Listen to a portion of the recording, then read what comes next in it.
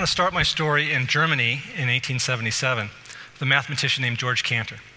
And Cantor decided he was going to take a line and erase the middle third of the line, and then take those two resulting lines and bring them back into the same process, a recursive process. So he starts out with one line, and then two, and then four, and then 16, and so on. And if he does this an infinite number of times, which you can do in mathematics, he ends up with an infinite number of lines, each of which has an infinite number of points in it. So he realized he had a set whose number of elements was larger than infinity. And this blew his mind, literally. He checked in the sanitarium. And when he came out of the sanitarium, he was convinced that he had been put on Earth to found transfinite set theory because the largest set of infinity would be God himself. He was a very religious man. He's a mathematician on a mission. And other mathematicians did the same sort of thing. Swedish mathematician von Koch decided that instead of subtracting lines, he would add them. And so he came up with this beautiful curve. And there's no particular reason why we have to start with this seed shape. We can use any seed shape we like. And I'll rearrange this, and I'll stick this somewhere down there. Okay. And now upon iteration, that seed shape sort of unfolds into a very different looking structure. So these all have the property of self-similarity. The part looks like the whole. It's the same pattern at many different scales. Now, mathematicians thought this was very strange because as you shrink a ruler down, you measure a longer and longer length. And since they went through the iterations an infinite number of times, as the ruler shrinks down to infinity, the length goes to infinity. This made no sense at all. So they consigned these curves to the back of the math books. They said, these are pathological curves, and we don't have to discuss them. And that worked for 100 years. And then in 1977, Benoit Mandelbrot, a French mathematician, realized that if you do computer graphics and use these shapes he called fractals, you get the shapes of nature. You get the human lungs, you get acacia trees, you get ferns, you get these beautiful natural forms.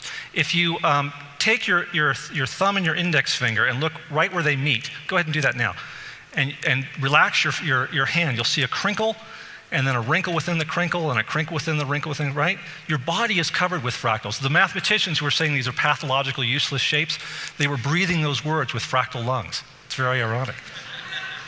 And I'll show you a little natural recursion here. Again, we just take these lines and recursively replace them with the whole shape. So here's the second iteration, third, fourth, and so on. So nature has this self-similar structure. Nature uses self-organizing systems. Now, in the 1980s, I happened to notice that if you look at an aerial photograph of an African village, you see fractals. And I thought, this is fabulous. I wonder why. And of course, I had to go to Africa and ask folks why.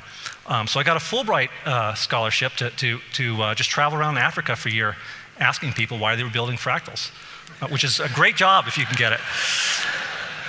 And so I finally got to this city, and I'd done a little fractal model for the city just to see how it would sort of unfold.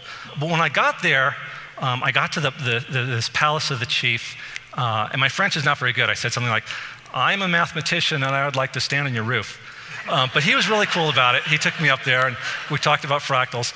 And he said, oh yeah. We know a rectangle within a rectangle within a rectangle. We know all about that. And it turns out the royal insignia has a rectangle within a rectangle within a rectangle. And the path through that palace is actually this spiral here. And as you go through the paths, you have to get more and more polite. So they're mapping the social scaling onto the geometric scaling. It's a conscious pattern. It is not unconscious like a termite mound fractal. This is a village in southern Zambia. The Baila built this village. It's about 400 meters in diameter. You have a huge ring. The rings that represent the family enclosures get larger and larger as you go towards the back.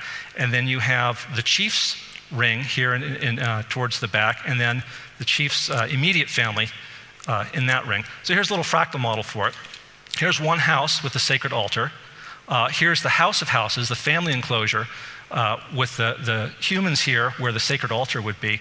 And then here's the village as a whole, a ring of rings, with the chief's extended family here, the chief's immediate family here. And then here, there's a tiny village, only this big. Now you might wonder, how can people fit in a tiny village only this big? That's because they're spirit people. It's the ancestors.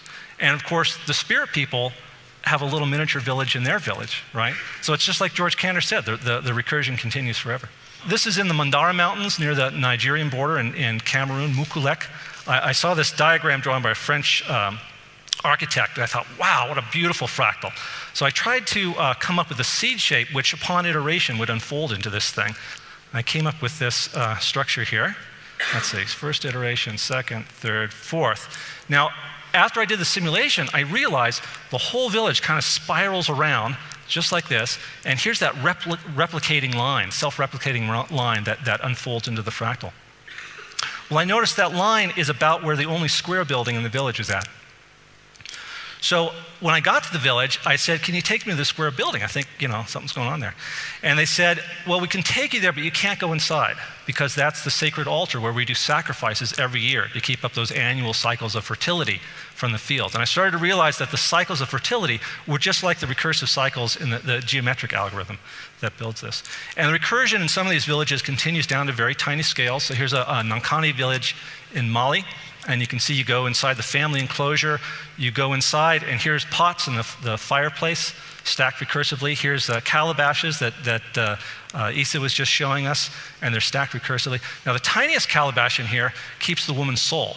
And when she dies, they have a ceremony where they break this stack called the Zalanga, and her soul goes off to eternity once again. Infinity is important. Now, you might ask yourself 3 questions at this point.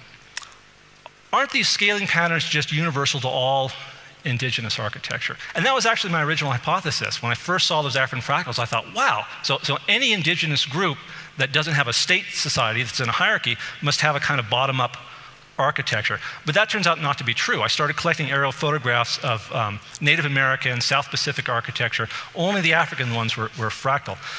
And if you think about it, all these different societies have different geometric design themes that they use.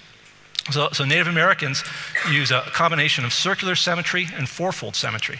And you can see on the pottery and the baskets. Here's an aerial photograph of one of the Anasazi ruins. You can see it's circular at the largest scale, but it's rectangular at the smaller scale, right? It is not the same pattern at 2 different scales. Second, you might ask, well, Dr. Eglash, aren't you ignoring the diversity of African cultures? And 3 times the answer is no. First of all, I agree with Mudimbe's wonderful book, The Invention of Africa, that Africa is an artificial invention of first colonialism and then oppositional movements. No, because a widely shared design practice doesn't necessarily give you a unity of culture, and it definitely is not in the DNA. And finally, the fractals have self-similarity. So they're similar to themselves, but they're not necessarily similar to each other. You see very different uses for fractals. It's a shared technology in Africa. And finally, well, isn't this just intuition? It's not really mathematical knowledge. Africans can't possibly really be using fractal geometry, right? It wasn't invented until the 1970s. Well, it's true that some African fractals are, as far as I'm concerned, just pure intuition. So some of these things, you know, I would wander around the streets of Dakar asking people, well, what's the algorithm? What's the rule for making this? And they'd say, well, you know, we just make it that way because it looks pretty, stupid. But sometimes that's not the case. In some cases, there would actually be algorithms, and very sophisticated algorithms. So in Mengwetu sculpture, you see this recursive geometry. In Ethiopian crosses, you see this wonderful unfolding of the shape. In Angola, the Chokwe people draw lines in the sand, and it's what German mathematician Euler called a graph. We now call it an Eulerian path. You can never lift your stylus from the surface, and you can never go over the same line twice. But they do it recursively, and they do it with an age grade system. So the little kids learn this one, and then the older kids learn this one, and then the next age grade initiation, you learn this one. And with each iteration of that algorithm, you learn the iterations of the myth. You learn the next level of knowledge. And finally, all over Africa, you see this board game. It's called Awori in Ghana, where I studied it. It's called Mancala here on the East Coast, Bao in Kenya, Sogo elsewhere. Well, you see self-organizing patterns that spontaneously occur in this board game. And the folks in Ghana knew about these self-organizing patterns and would use them strategically. So this is very conscious knowledge. Here's a wonderful fractal. Anywhere you go in the Sahel, you'll see this windscreen. And of course, fences around the world are all Cartesian, all strictly linear.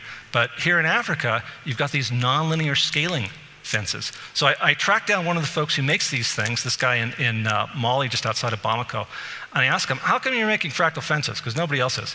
And his answer was very interesting. He said, well, if I lived in the jungle, I would only use the long rows of straw, because they're very quick and they're very cheap. Doesn't take much time, doesn't take much straw. He said, but wind and dust goes through pretty easily. Now, the tight rows up at the very top, they really hold out the wind and dust, but it takes a lot of time and it takes a lot of straw because they're really, really tight. Now, he said, we know from experience that the farther up from the ground you go, the stronger the wind blows, right? It's just like a cost-benefit analysis. And I measured out the lengths of straw, put it on a log-log plot, got the scaling exponent, and it almost exactly matches the scaling exponent for the relationship between wind speed and height in the Wind Engineering Handbook. So these guys are right on target for a practical use of scaling technology. The most complex example of an algorithmic approach to fractals that I found was actually not in geometry. It was in a symbolic code. And this was Bamana sand divination. And the same divination system is found all over Africa. You can find on the East Coast as well as the West Coast. And often the symbols are very well preserved. So each of these symbols has 4 bits. It's a 4-bit binary word. You draw these lines in the sand randomly. And then you count off. And if it's an odd number, you put down 1 stroke. And if it's an even number, you put down 2 stroke. And they did this very rapidly. And I couldn't understand where they were getting, they only did the randomness 4 times. I couldn't understand where they were getting the other 12 symbols. And they wouldn't tell me. They said, no, I can't tell you about this. I said, well, look, I'll pay you. You can be my teacher and I'll come each day and pay you. I said, oh, it's not a matter of money. This is a religious matter. And finally, out of desperation, I said, well, let me explain George Cantor in 1877. And I started explaining, why I was there in Africa. And they got very excited when they saw the Cantor set. And one of them said, come here, I think I can help you out here. And so he took me through the initiation ritual for a Bamana priest. And of course, I was only interested in the math, so the whole time he kept shaking his head going, I didn't learn it this way. But I had to sleep with a kola nut next to my bed, buried in sand, and give 7 coins to 7 lepers, and so on. And finally, he revealed the truth of the matter. And it turns out it's a pseudo-random number generator. They're using deterministic chaos. When you have a 4-bit symbol, you then put it together with another one sideways. So even plus odd gives you odd. Odd plus even gives you odd. Even plus even gives you even. Odd plus odd gives you even. So it's addition modulo 2, just like in the parity bit check on your computer. And then you take this symbol and you put it back in, so it's a self-generating diversity of symbols. They're truly using a kind of deterministic chaos in doing this. Now, because it's a binary code, you can actually implement this in hardware. What a fantastic teaching tool that should be in African engineering schools. And the most interesting thing I found out about it was historical. In the 12th century, Hugo of Santillana brought it from Islamic mystics into Spain. And there it entered into the alchemy community as geomancy, the divination through the earth. This is a geomantic chart drawn by for King Richard II in 1390. Leibniz, the German mathematician, talked about geomancy in his dissertation called De Combinatoria. And he said, well, instead of using 1 stroke and 2 strokes, let's use a 1 and a 0. And we can count by powers of 2, right? 1s and 0s, the binary code. George Boole took Leibniz's binary code and created Boolean algebra, and John von Neumann took Boolean algebra and created the digital computer. So all these little PDAs and laptops, every digital circuit in the world, started in Africa. And I know Brian Eno says there's not enough African in computers, but I don't think there's enough African history in Brian Eno.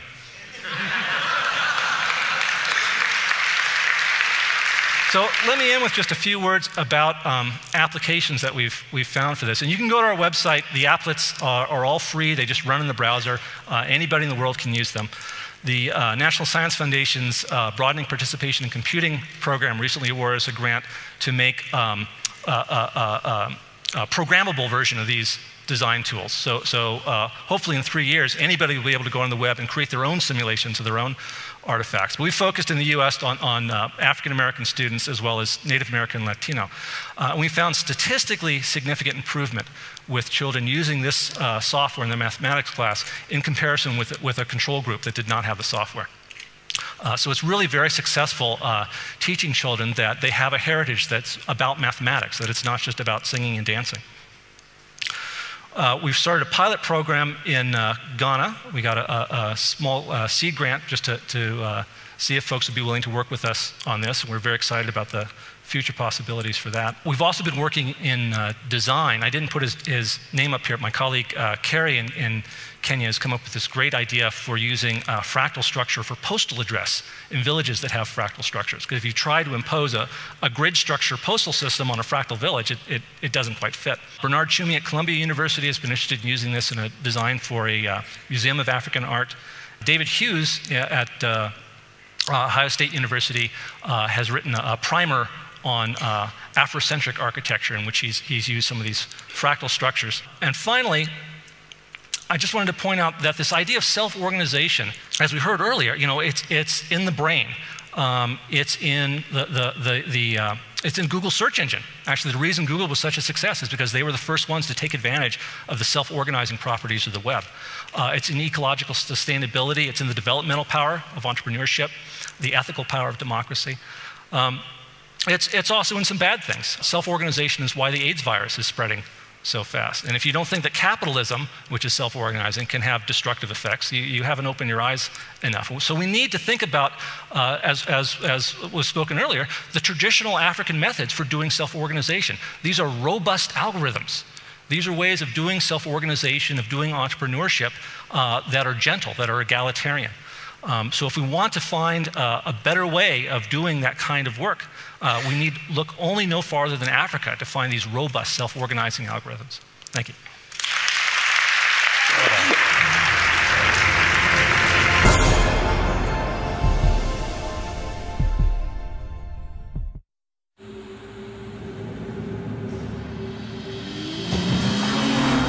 It's a sports car, yet a sedan. Powerful, yet fuel efficient. Modern, yet timeless. Introducing the new BMW 3 Series, our most advanced 3 yet.